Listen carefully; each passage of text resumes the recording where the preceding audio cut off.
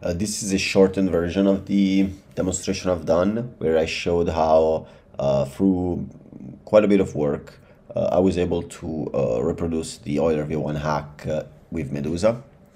And we're gonna do kind of the high level, and then I'll leave you with the logs for you to check them. So first of all, the starting code is the Euler code, so it's Euler.xyz, Euler contracts, whereas our code is at Euler V1 Recon demo, and it's basically going to be a Foundry variant of a Euler project, which is a hard-at contract. So to convert from Foundry to hard-at, it's actually straightforward. You just grab the version, which is 0.8.10, and then you have to add a Foundry toml. And in this case, there's already dirty mappings, but you will basically just do your free src out libs and then the solc version.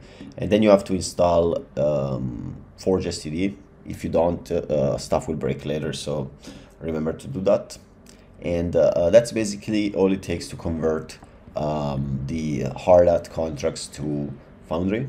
And once you have a Foundry project, you can use Recon. So I've already set it up here with the Euler V1. And basically, we would have access to all of these contracts so that we can generate some calls. But fundamentally, at this stage, which is super early, we will just use the base template, so you can download it and just set it up so that in your folder, you basically have test/recon. And so that's all you will do at the beginning. And that's because the setup, which is the setup file, which if we're not familiar with Recon, our typical template looks like setup, which is basically the constructor, the target functions, which are the handler functions, the function that will move the story, the properties, which are where you will do the checks. In our in this example, we just put them up here just for convenience. And then we have the Critic to Foundry, which is our debugger tool that makes Medusa, Echidna, and Foundry all work together. And then you have the Critic tester, which is just to basically is the target to pass to the fuzzer. And our before after are basically the ghost variables. In our case, we'll check for the an actor being liquidatable, and I'll talk about it later as well. So in terms of getting the setup, the main ideas are that Euler was a singleton. And you can see here that you will construct it by passing the owner, the admin, and an installer module. And then the installer module will basically end up setting up kind of these module ID to implementation. You can check the installer quickly, but fundamentally we'll just loop and deploy a proxy and then add it to Euler, so that the proxies that were deployed would actually be called, and they would have the ability of delegate calling into Euler. So this was a very unique setup, and as such, it will require a unique set of skills and amount of time to make it work. And you can see that I made this logical separation between singleton and installer module, which is what you start with, and the modules, which is stuff that you add later. So that will really be the first step. You will have to deploy the installer module, deploy the singleton, and pass the installer module. And you can see here that since we are not doing git tracking, we can just pass a random bytes. And then we will grab the actual implementation of the installer module. So this is again is a choice I made for how to I decided to work with this code base. But fundamentally, you deploy the logic, you install the logic into the singleton, and then you grab the proxy version of the logic from the singleton via module ID to proxy, so that you can actually interact with it. So that's why we have this pattern, and we'll have to repeat that later as well. After that, we will just grab the modules we need. I think I skip a couple. I skip the swap and swap hub because we don't need them, but perhaps in a more thorough setup, you would also have those. And then you just install them by passing them as a parameter.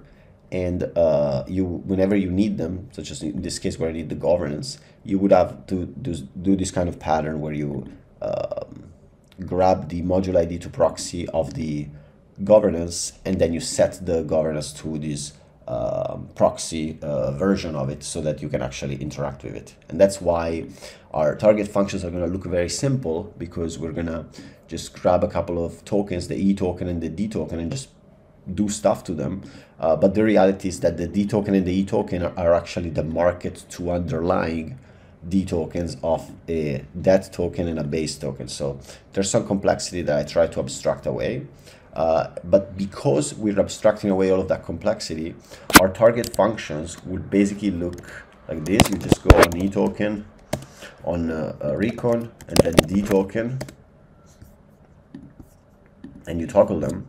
And those are basically the target functions, with the exception that we have a sub-account ID parameter, and we decided to just clamp that. So to work on a single sub-account, we basically just did a find and replace, and we enforce always using the same one. So you'll see in setup that we have a sub-account ID set to 0. So that way we work with that. Beside that, what we had to do was set up our tokens. There were a test ERC20 provided by the Euler repo, so I just use those for base token and debt token, meaning a token I deposit as collateral and a token I borrow. And then we also have oracles for them. In IRM, which is the interest rate manager, I found the simplest interest rate manager I could find. Basically just returns a random value that is fixed every time. And so that's just the implementation detail. But fundamentally, once the implementation was done, which obviously we had to debug a bit via Credit to Foundry, but fundamentally, once the implementation is done and the target functions are set, the last thing to do will be to approve the tokens, enter the market so that we can provide the liquidity and borrow. And lastly, we will seed the market by a second recipient by depositing into this temp E token, which is basically the E token of the market we intend to borrow from, which is the debt token. And so by doing that, we are offering some liquidity so that obviously the actor has access to more funds than intended. And so that's kind of the high level. The implementation detail that I did to make this happen a bit faster was on the risk manager. First of all, I added the chain link, but it's just not that big of a deal. The main aspect was tied to this liquidity check. You can see that require liquidity, which is basically the liquidity check for Euler, it looked like this, where you have a collateral value that always must be greater than the liability value. And so I created a separate function called isLiquidatable that will return whether the liability value was greater than the collateral value. And so anytime that that's broken, you know that you are in a liquidation scenario. But because this is an internal module, in order to call it, I also had to change the exec contract. So on the exec, you'll see that I also created this isLiquidatable function that will call the internal module, which is the risk manager, with the isLiquidatable parameter. And by doing this, we have a lens into the system, and we're able to quickly determine whether an account is liquidatable. There's probably a better way, but this is the way I found that made the most sense. And it's also a good lesson in red teaming. Like whenever you're on the red side, you just want to find exploits. You don't necessarily need to, protect the code. You can just edit it a bit, and it's completely fine because we don't necessarily need to maintain this. Whereas if we had to maintain it, I would probably override the exec with a custom exec or something like that for that purpose. But once you do that and you have your setup, you have your target functions, and there's some liquidity, then you can basically run it. That's what we did the other day. And fundamentally, let's look a bit at the checks first. So fundamentally, I basically added this do check property, but let me show you the repo that I actually run, which is the Euler V1 Recon demo.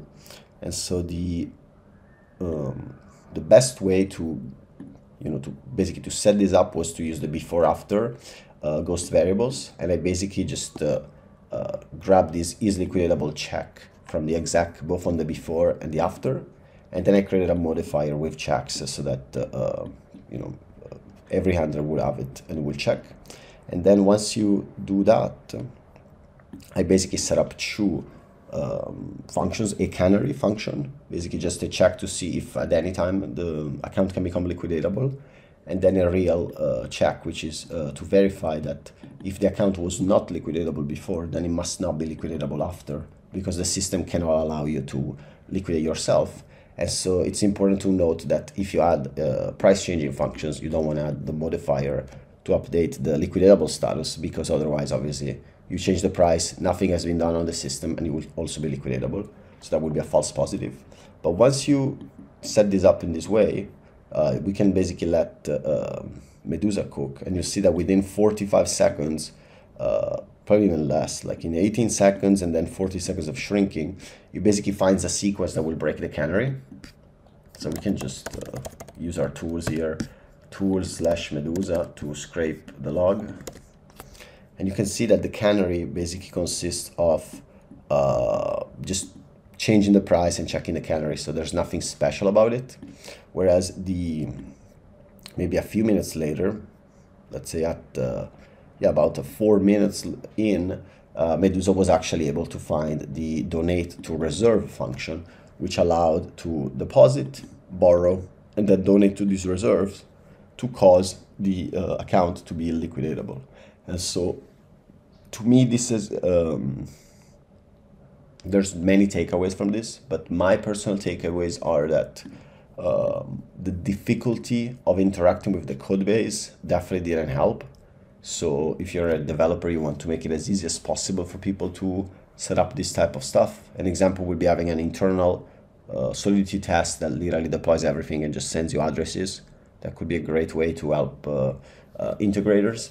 And then the second aspect is really tied to the check itself, is that anytime you have this scenario where you can go from a non-liquidatable position to a liquidatable position through your own means, and you also have this dynamic premium, those are almost always preconditions to a bigger issue. And so as a smart invariant developer, keep that in mind and try and prevent systems from having that. And as you can see, literally the instrumentation of the code base took longer than the actual check. And that's because this type of global properties,